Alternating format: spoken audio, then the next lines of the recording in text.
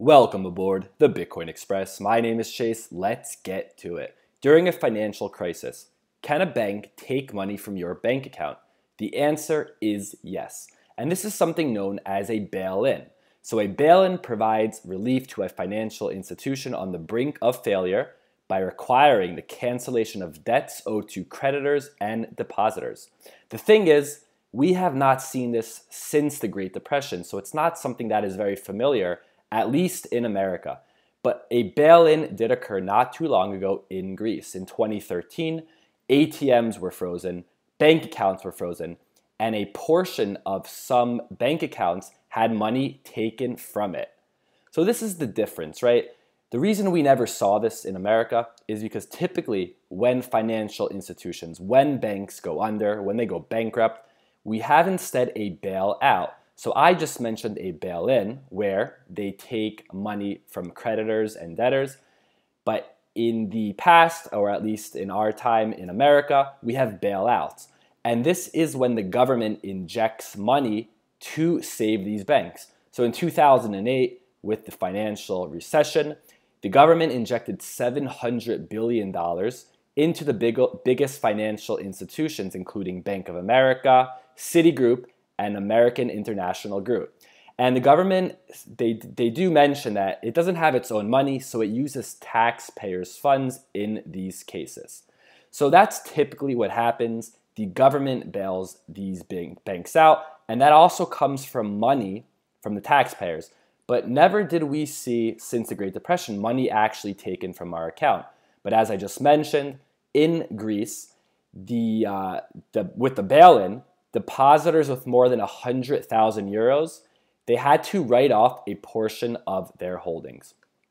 So it's not likely that this would happen even if banks failed. And the reason is because after the Great Recession, we launched the Federal Deposit Insurance Corporation, or FDIC insurance. And that was in 1933.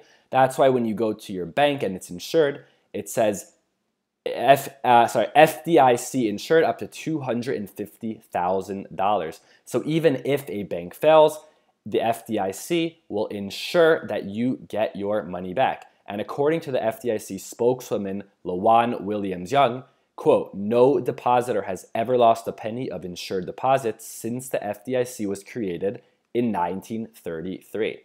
So this is a bit reassuring. But the problem with this is we never experienced such a horrible time since the Great Depression.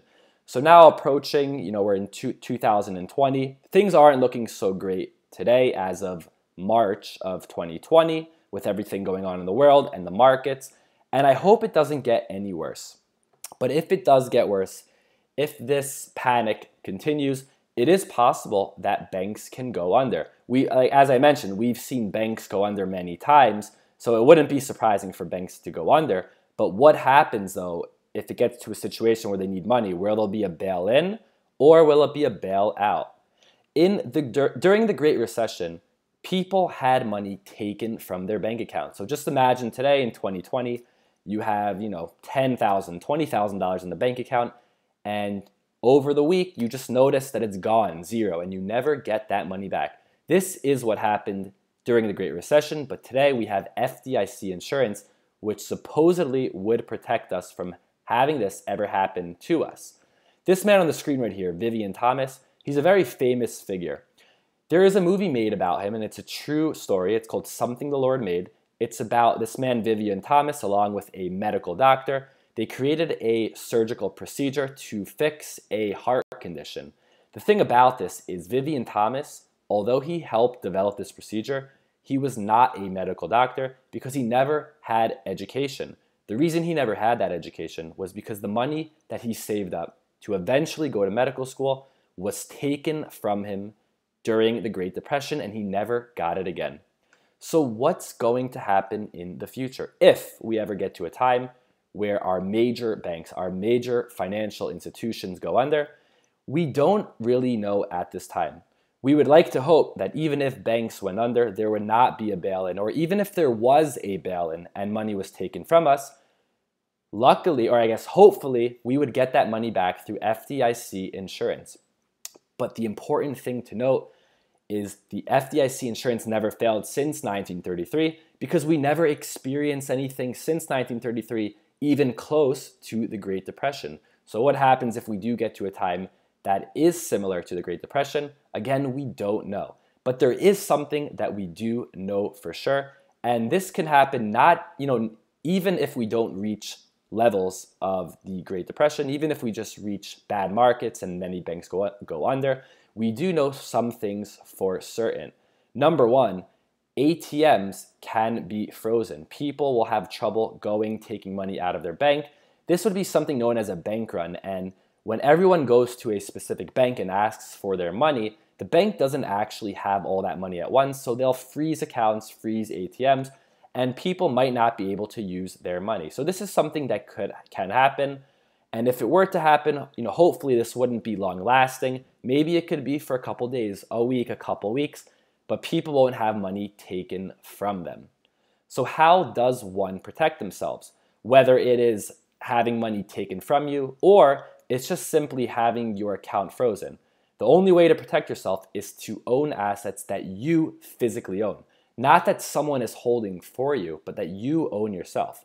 The most simple version of this is owning cash. Again, this isn't having cash on a debit card. This isn't having cash in a savings account. This is having physical, cold, hard cash in your pocket. And ATMs can dry up or they can freeze them. So it's important just to keep this on your mind if you ever are worrying, just to get some money out beforehand. And as you know, in markets, when things are going bad, people sell out of assets and especially risky assets, and they hold cash because that's what they feel is safe in these distressing times. The other important thing that people have used for thousands of years that you physically own, that holds its value, is gold. And again, this is physical gold. For example, this is holding gold in your house. This is holding gold in a vault that you have control of, that you can physically touch. This isn't the same as holding an ETF backed by gold. An ETF is a financial product that will be held by a third party and it's backed by gold. But in the end of the day, it's not gold itself. It's an asset or a financial instrument backed by gold. So if that financial institution goes under, then you don't have that gold anymore. The asset goes along with it. And it is important to mention that FDIC insurance does not cover ETFs. So if you own gold in an ETF and you think that you own gold, the truth is you don't. Maybe 50% you own gold, but you do not truly own gold. In a true financial crash, you no longer have that asset. And of course, as you know, this channel is called the Bitcoin Express. The one that I really wanted to get to was Bitcoin. This is decentralized cryptocurrency that you own. No one can take it from you as long as you're holding it yourself. If you hold it on an exchange, it can be taken from you. But if you hold the private keys yourself on your own private wallet, you own that cryptocurrency. Also, no one can freeze it. You can continue to send it across the world. Now, if you're into cryptocurrency, you might be wondering, what about other projects? What about Ethereum? What about XRP? What about Cardano? Well, you have to ask yourself, when it comes to a financial crisis, things can be paused, things can be frozen. So you would want to go into an asset that is decentralized, meaning that no one really has control over it. There is no central party that can pause it, freeze it, or stop it. So in looking in a cryptocurrency that you might want to hold prior to times of distress or in times of distress, it's important to look into how distributed is the network and how resistant is it from being stopped.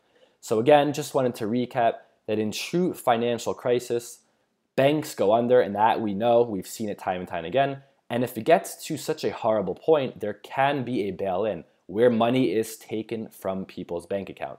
So just an idea to consider are holding assets that you physically control, that you physically own. I went over cash, I went over gold, I went over cryptocurrency. There might be other things that I didn't mention today, maybe something you know about, but it's very important to note that that is something that you physically own. Thank you for listening. I hope to see you next time. And if you like my content, I want you right now to go down below and subscribe to the channel. Thank you. Have a good night.